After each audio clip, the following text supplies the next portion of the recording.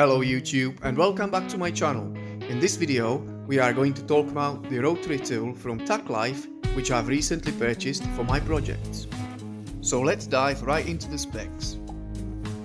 The motor has 200 watts, 10,000 to 40,000 RPM, digital speed control with LCD display readout. You get flexible shaft in the kit, carry case, 60 accessories and free attachments, and you get 2 years manufacturer's guarantee for a peace of mind. These were definite selling points for me, as Rotary tools in this price range are usually only around 130 watts with only up to 30,000 RPM and have no digital speed control.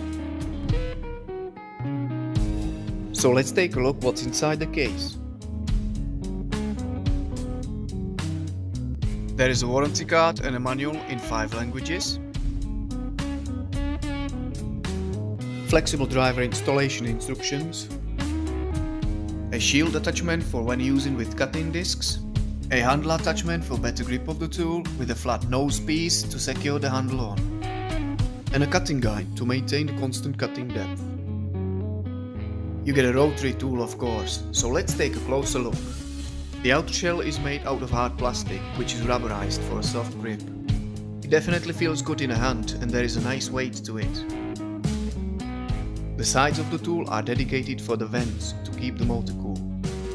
At the top we have the LCD with plus and minus buttons for adjusting the speed, motor brush caps so you have the ability to change the brushes if needed, shaft lock button which you'll use when tightening or loosening the chock, a nice flip out hanging bracket when using the tool with a flexible shaft. The power cord is 170 cm long and is reinforced near the tool. The on and off switch is then located at the back of the tool. At the front we have a chuck with a collet accepting maximum diameter bit of 3.2 mm. And under the nose we have a thread for all the attachments. I'd be interested if it's the same as the one on the Dremel.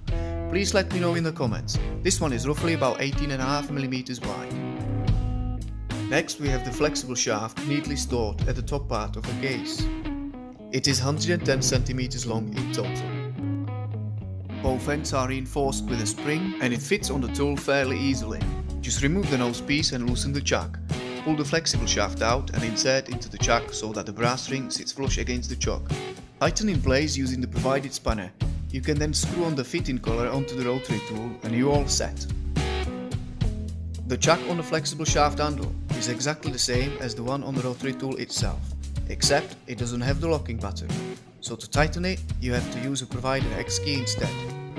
The handle fits in a hand quite comfortably and you can gain great control with it.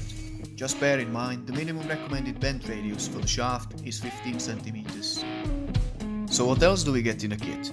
There is some cutting discs stored in a nifty little container and a plastic organizer with the rest of the accessories, which I'll show you next.